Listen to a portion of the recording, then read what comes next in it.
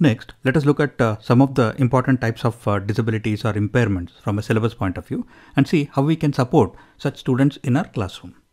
So, talking about visual impairment, we are referring to partial loss of vision, that is low vision, or complete loss of vision, that is blindness.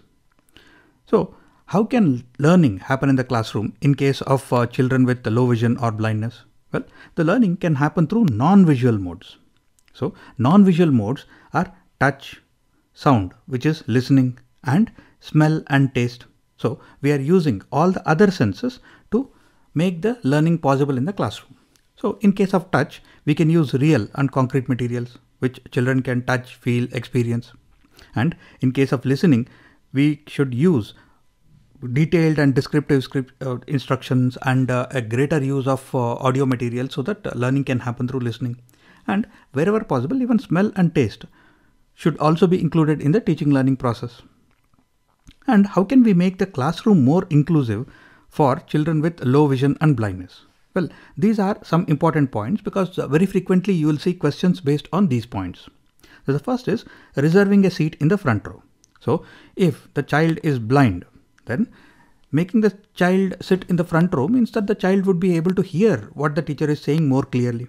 And in case of a child with low vision, then sitting in the front row means that the child would be able to see what is being written on the board or what the teacher is showing. So this is the first point. Next, proper lighting arrangements. So in case of children with low vision, proper lighting, bright lighting probably helps them to read whatever is written on the board much more clearly. And reading material with large fonts and contrasting colors. So if you change the settings on your phone or settings on your laptop or tablet to accessibility mode, then you'll see that the fonts become larger and the colors also change to become more contrasting. So that is because it helps children with low vision to see the fonts and see what is written on the screen properly. So similarly, even reading material such as textbooks can use large fonts and contrasting colors wherever required. And we should be able to provide basic equipment such as a magnifying glass wherever required. And Braille based reading material should also be made available wherever possible. And we should also maximize the usage of tactile and audio teaching aids. Tactile in the sense material which children can touch, feel and experience. And audio teaching aids should also be used wherever possible to make learning possible for children with low vision or blindness.